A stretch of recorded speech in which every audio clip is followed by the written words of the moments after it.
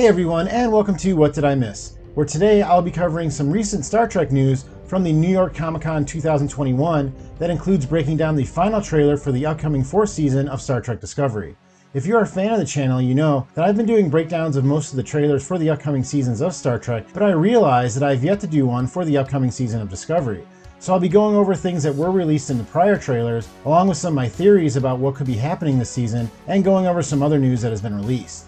I also want to share some news about the new animated Star Trek series Prodigy, as a new clip was released, as well as 4 recurring cast members were just announced today. Before I get into that, I would like to welcome you to WDIM and ask that you please hit that like button to help support the channel. I will be covering every episode of Star Trek Discovery once it debuts on November 18th, and I will also be covering the animated series Prodigy upon its debut on October 28th. So make sure that you are subscribed for all the latest Star Trek news and breakdowns.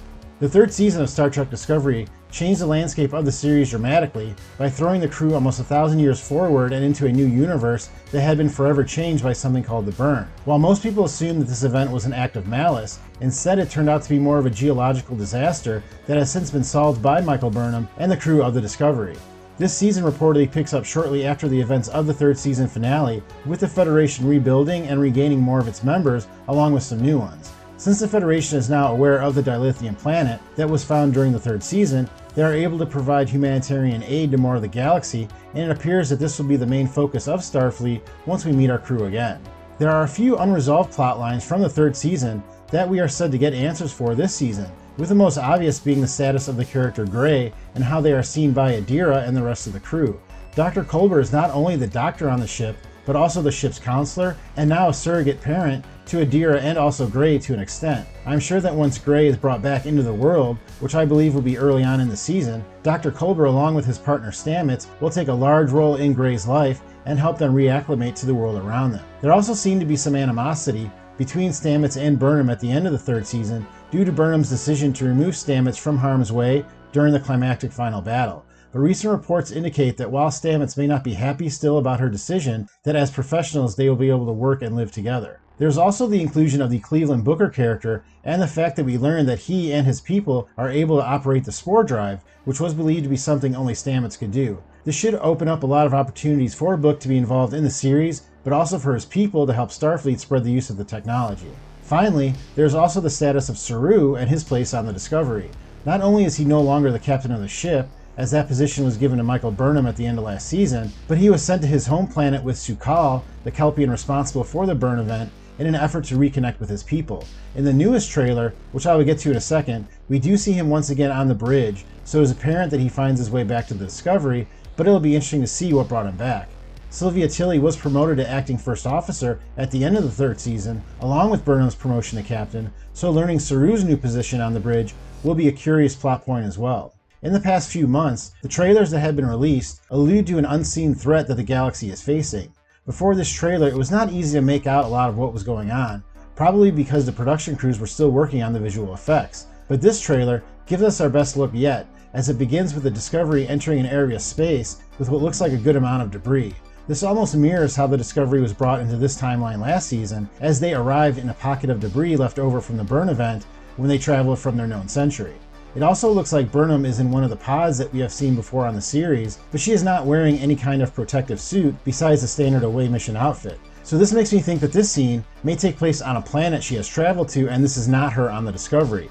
We also get a few quick shots of Burnham in bed with Book, which I think is very important to the answer of what is going on, and I will get back into that later in the breakdown. Burnham wakes up on a medical bed with Dr. Culber, Book, and Grudge the cat surrounding her. It doesn't look like Book is wearing a Starfleet uniform yet, so if he does join the crew, he may just be the Discovery's cultural attaché, similar to the role Neelix had on the USS Voyager. If this were true, it would also be kind of ironic that he has a cat, since a lot of people have compared the design of Neelix to the furry animal. Burnham then addresses the bridge crew about the new threat and how they will fight it. We then see what must be Federation headquarters, as well as the president of the Federation, a new character named Rylak, who is part human, Cardassian, and Bajoran. We also see a few other familiar races of aliens, such as an Orion ambassador and a Ferengi officer. It is nice to see a Ferengi in a Starfleet uniform, and this feels like another homage to the character Nog, after a ship that bears his name was shown last season as well. Saru is also there in uniform, which leads credence to my theory that he will rejoin the crew quickly after the season begins. If you freeze a shot around the 45-second mark, you can see what looks like a simulation of the anomaly they are discussing. It appears to destroy a planetoid and looks like a ripple through space. We can also tell by the dialogue that the president of the Federation is not as impressed with Burnham as Admiral Vance was, as he was the one who promoted her after being won over last season. Burnham seems to work best when she has something to prove, so this will probably do good for her character. We also get a shot of Tig Notaro as Jet Reno, who is lucky to be able to be featured this season after she was unable to participate in most of the filming due to COVID restrictions. All of her scenes were filmed without any of the other actors, so it'll be intriguing to see what type of arc her character is on this season. We see a lot of quick shots as Burnham describes their mission, which includes some characters that look like they're from the Qowat Milat, an order of warrior nuns that Burnham's mother belongs to, as well as the character Elnor from Star Trek Picard. There's also a really interesting shot of Saru in a chamber, and it looks like he is manipulating some type of virtual reality mapping system. I think this may be on his planet Kaminar, as the writing on the floor looks to me like it is similar to the writing of the Ba'ul that we have seen in prior seasons.